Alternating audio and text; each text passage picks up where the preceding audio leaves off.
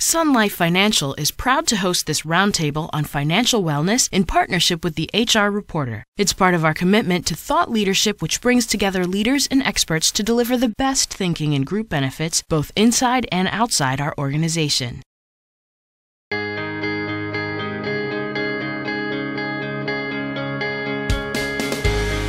With an uneven economy and continued uncertainty, finances can be a challenge for many employees, especially when they're faced with considerable debt and a lack of knowledge. This can lead to significant stress in their lives, which is why many employers are adopting financial wellness programs, both to improve employees' health and the bottom line. Canadian HR Reporter recently moderated a roundtable sponsored by Sun Life Financial that brought together a panel of experts to discuss the challenges and possible solutions, such as employee education and how to successfully reach employees and change their behaviors. In this video, the third of a three-part series, panelists talk about some of the successful programs they've implemented, such as workshops, easier retirement options, and welcome programs. We started running a financial literacy campaign, and what's interesting is for instance, access to advisors in certain locations.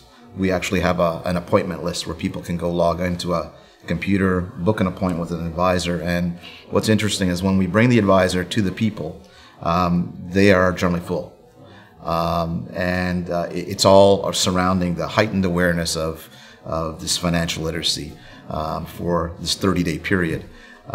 We've started it this is going to be our third year now, and we're seeing gradual increases in participation, which tells us that we're reaping rewards, but it's still a slow tidal shift to make people aware that it's here for 30 days. Let's stop. Let's take a look at your own situation, and let's take the necessary measures to either attend a presentation, visit an advisor, or things of that kind. We did also run a series of workshops on cash flow planning, as I mentioned earlier, and people that entered the program were kind of, didn't quite understand 100% what it was. When they exited the event, they were really surprised and they found it incredibly valuable. And through word of mouth, we started to get more inquiries and a little bit more demand for it. So it's very interesting to see how you can have a little tidal shift occur through word of mouth as well when there's good experiences through. For us, at the base of it, we've made a real determination to try and keep our plans, by plans I mean just general programs, as simple as possible. So we've, of course, come from the DB world many years ago, switched to DC, and then actually a couple of years ago made the decision to switch to Group RRSP because we felt, while there's always a painful transition year, that at the end of the day, employees would be better served with a plan that they already had frequently a general intuitive understanding of just from the external marketplace. We could make it simpler for ourselves in not having the whole actuarial level of detail and reporting level of detail that's required in a pension plan. And they're just simpler plans to understand, and of course have a degree of portability that in today's economy employees really value.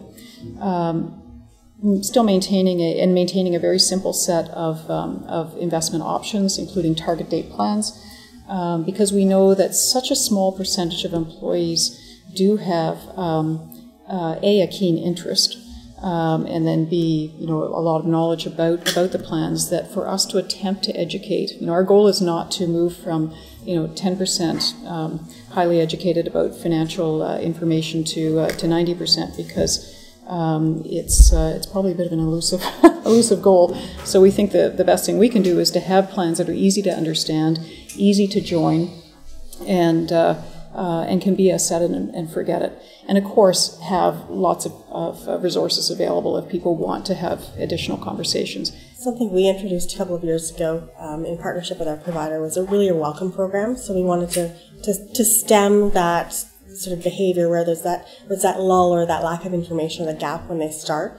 So the welcome program is for all new employees who join the organization, and it's an outreach program whereby our provider reaches out to them and walks them through the various nuances of our savings plans, also the benefits as well too. So they're very much engaged from day one in the programs that we offer, and knowing sort of what the age and state that individual is at. This could be somebody who's just entering the workforce. This could be somebody who is well established in their career, so they have different needs, but knowing that they make the connection right away with the provider, and they also have access to additional resources, whether that be investment advice and or a financial advisor as well too. So really making that commitment to them the minute they walk through the door and having an understanding that those resources are available. We've introduced a Welcome Solution program not too long ago, and it's had an incredible impact just because it can be done over the phone, right? So to go back to your question about enrollment, there's not a lot of paperwork to really get confused and to help, decipher some of the terminology within the enrollment form. And what it's translated to is we have a bit of a tiered approach in terms of contribution scales, and we have a little over 75% of our population contributing at the maximum. And a lot of that was because of the implementation of this Reach Out program when people are first enrolled. So that way they're in from the gates, and then it's a matter of just furthering their learning. So it can be incredibly powerful if the employees have nothing to do but to say yes or no over the phone, and there we go. I think it's that path of least resistance, right?